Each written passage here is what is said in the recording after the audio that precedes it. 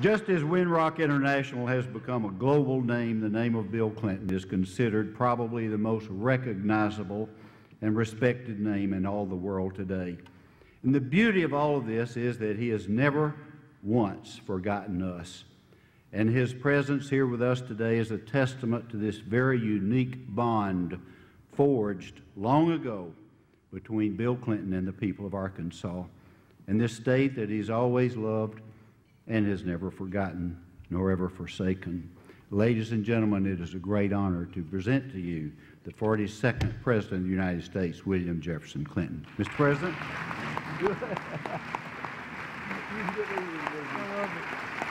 Thank you very much. Thank you. Thank you. Thank you. Thank you. Thank you. Senator Frank, Congressman Snyder, Mayor Stodel, Mayor Hayes, members of the legislature, Dean Rutherford, friends, I'm glad to be here. You know, the truth is that probably is my primary identity today, being Hillary's husband, father of the bride. You know, one of the great things that I know I'm late today, and I know I was almost always late when I was governor, but I'm actually early about 75% of the time now. It's amazing when you don't have anything important to do how easy it is to be on time. But I sat on the tarmac for a long time in New York today, so I couldn't help that. It wasn't my fault. And then Congressman Snyder and I had a little errand to run before we came over here, which we did do. I was sitting there listening to David talk and thinking all over again, it's no wonder he was always more popular than me. But I too remember the day that I met him as if it were yesterday. And it was obvious to me that he was on his way to Congress and Lord knows where else. And I was a college student who was mightily impressed that he and Barbara took time to talk to me.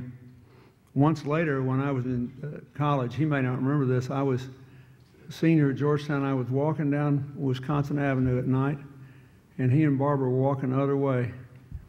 And they were going to eat dinner or something. They asked me to come join them. I was just standing on the street. And that's the kind of person he was. It's why we all loved him and still do.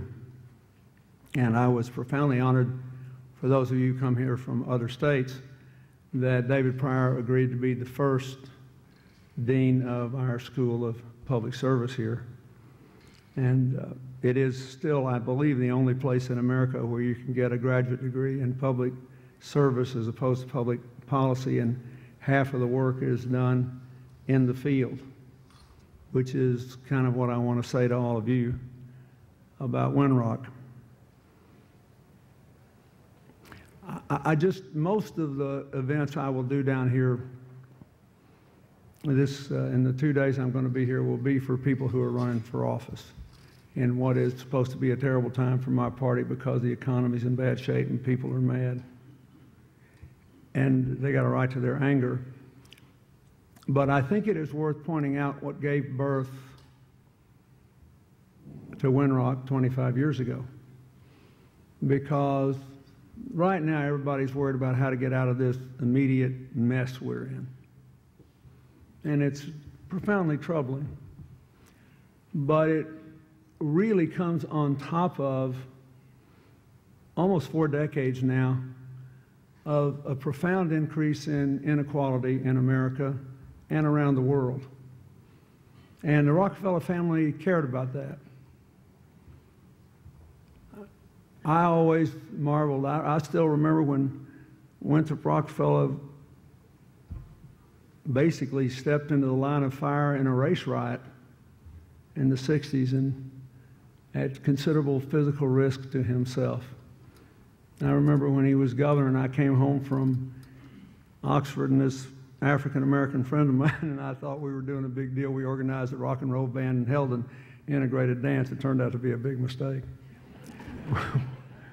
We had an integrated brawl that ended the dance, but I remember those times, and I remember that Here was this really rich guy who could have been doing anything he wanted to do, who cared about the fact that there were too many poor people.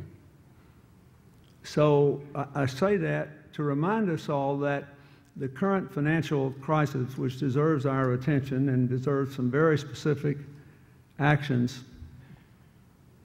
even if cured, has to be seen in light of the larger trend that has been really rampant throughout the world in the last 40 years of substantially increasing inequality, both within and among nations.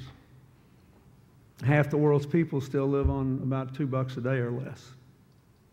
In Haiti, where I spend an enormous amount of time now working with the Prime Minister of Haiti on the Reconstruction Commission before the earthquake, their equivalent of the financial crisis, before 75% of them were living on $2 a day or less. A billion people live on less than $1 a day. A billion people go to bed hungry every night. A billion people have no access to clean water. 2.5 billion people have no access to sanitation. 1 in 4 deaths every year come from AIDS, tuberculosis, malaria, and infections related to dirty water. The dirty water deaths are 80% children 5 years of age and younger. And one of the great miracles, knock on wood, so far about having 1.7 million Haitians stuck in tents and tarps in the rainy season and the hurricane season is that so far we've had no big outbreak of cholera, dysentery, diarrhea, any of the waterborne illnesses. But if you've been watching the similar heartbreaking tragedy in Pakistan, they already have cholera cases among children. The adults will by and large live over this, but the children will not.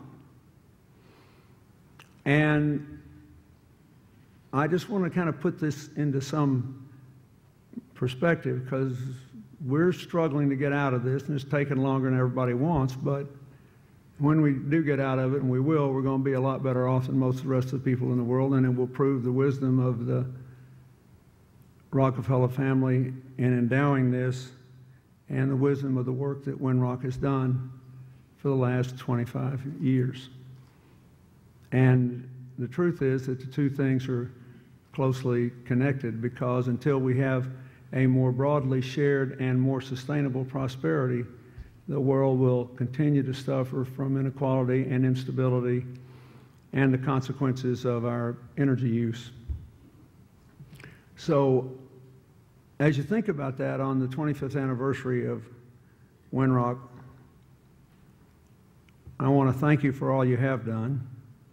I think it's great that Winrock, Heifer, and the Clinton Presidential Center are 3 NGOs headquartered in a small space in Arkansas, all of whom have Leeds-rated international headquarters.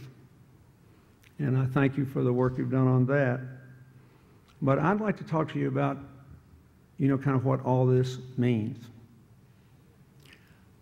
America has always been, probably of all the advanced countries in the world, the most fertile ground for operations like Winrock.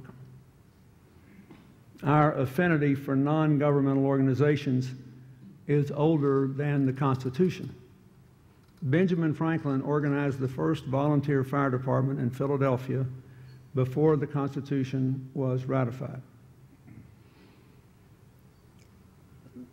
A few decades later, in the early 1830s, Alexis de Tocqueville came here from France and traipsed around America and was awestruck. He said the principal difference between the United States and what my successor in the White House affectionately referred to as old Europe was that when something didn't get done over there, people complained to the state to do something about it. And they just kept on complaining until the state did something about it, or didn't, as the case may be. He said, now in America they complain for a day or two, and then they just organize themselves and go do something about it. And so we've been about that. But one of the most hopeful developments of our move from the 20th into the 21st century has been the literal, veritable explosion of the non-governmental movement in the United States and around the world, so that we now have lots of company. Winrock has lots of company. Before the financial meltdown, which took some of the family foundations out, the United States had 1 million foundations doing work, not counting the 335,000 religious organizations involved in non-governmental activity. 1/2 of that 1 million have been established since 1995. That is a stunning statistic. One of the reasons that we haven't had more health-related problems coming out of the the earthquake in Haiti is that even before the earthquake, Haiti was second only to India in the number of NGOs active on the ground there, both local and international, per capita. India has 500,000 active domestic NGOs and another 500,000 plus from around the world active there, many of them from the Indian diaspora. So they have a rich heritage of it. But China now has more than 200,000 registered NGOs and probably at least that many unregistered for political reasons. In Russia, there was a determined effort in the last decade to stamp out the NGO movement, but they still got about 150,000 plugging right along, arguing for everything from human rights to economic development in rural areas. And the reasons are clear, but I think there are two that are more important than any other. First of all, let's put something up front. The work that you and I do, no matter how good it is, will never be a substitute for a vibrant private economy and good government. We all know that. In fact, increasingly, both you and my foundation have looked for partners to try to make sure that when we complete whatever it is we're doing, either the economy will be more vibrant or the government will be better, or both. But still, there is a unique role for us to play for two reasons. One is, as we have learned over the long history of America, there is always going to be a gap between where we are and where we ought to be, always.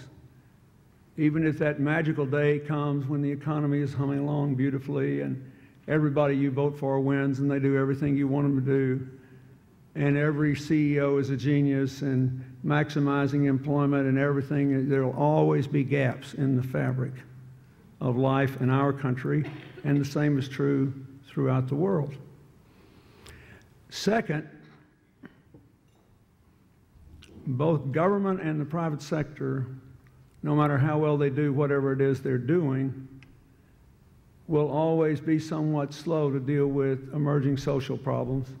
And one of the things that we can do, which is one reason I love Winrock, because you think about this, is to figure out how to address these problems faster, better, less expensively, so that you provide a model for what can be done by others with more money and more reach. And I tell everybody, you know, that most of the decades I was in politics, which I loved, we mostly argued about two things. What are you going to do, and how much money are you going to spend on it?